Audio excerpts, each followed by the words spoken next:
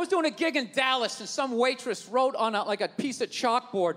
She goes, "We like our beer the way we like our violence, domestic." All right? Yeah, I gotta tell you something. That's a great fucking joke. There is zero fat on that. You need every word of that joke. You take one word out, it doesn't work. It's a perfect joke. So whatever, nobody gives a shit. One person comes in, they don't like it. They ask the manager to take it down. He's just like, hey, you know, that's our sense of humor here. You know, have a beer, go fuck yourself. That's what we're doing. So she takes a picture of it, she puts it up on Facebook, and all of a sudden people start complaining, and they fired the manager and the waitress. So what are you telling me? You're telling me someone who never hit a woman is gonna come walking in, read that joke, you know, just be like, wait a minute. Wait